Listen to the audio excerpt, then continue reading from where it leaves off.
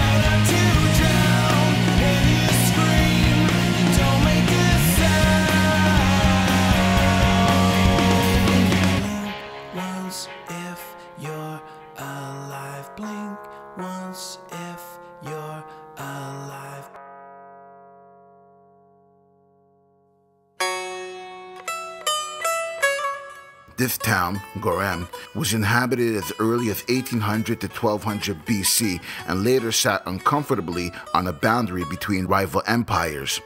This precarious political position meant that residents needed hiding places and found them by tunneling into the rock itself. Goreme is rich with history, but not all of Cappadocia's dwellings are museums. Some still serve as homes and others as hotels, which offer a truly unique hospitality experience. All right, so we're in Cappadocia. This right here is our accommodations, believe it or not. We're staying inside a cave hotel, which is kind of like how people used to stay or live about hundreds of thousands of years ago. So just to give you a little bit more perspective, we're gonna head over to the Air Museum. It's called the Open Air Museum, where they actually have actual caves and paintings and stuff inside where the people actually lived many thousands of years ago.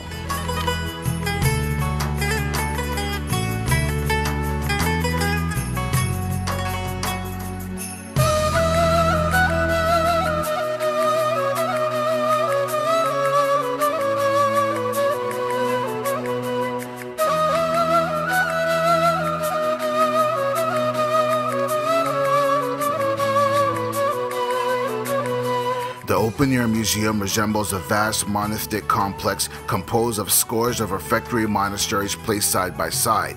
A member of the UNESCO World Heritage since 1984, the area covered by the museum forms a coherent geographical entity and represents historical unity.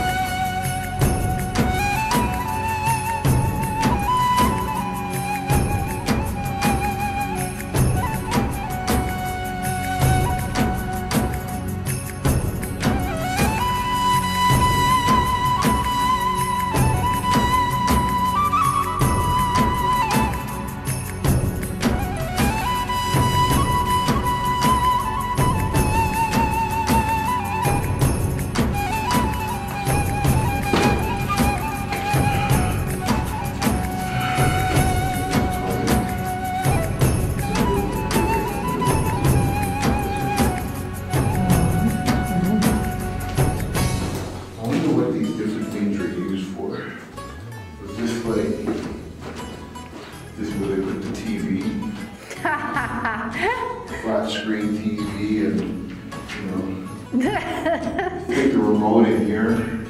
Yeah. The TV. Maybe this is really cool, like family pictures, you know, trophies that the children won from playing soccer. You know, Picture of the family over here. The museum contains the finest of the rock-cut churches with beautiful frescoes whose colors still retain all their original freshness. It also presents unique examples of rock-hewn architecture and fresco technique.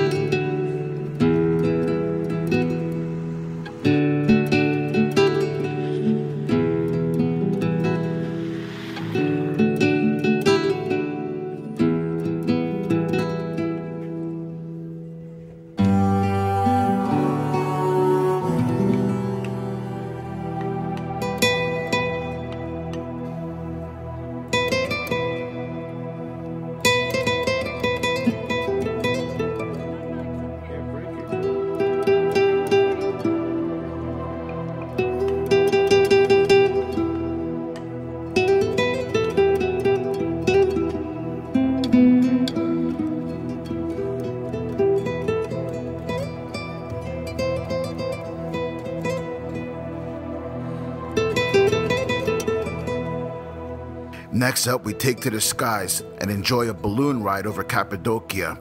We'll get some breathtaking views of the town and the rock formations.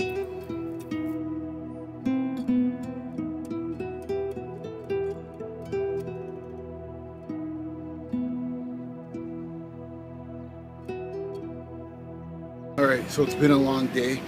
I'm gonna go take a Turkish bath. It's called a hammam, and unfortunately the cameras can't come inside, so I'll see you in the morning.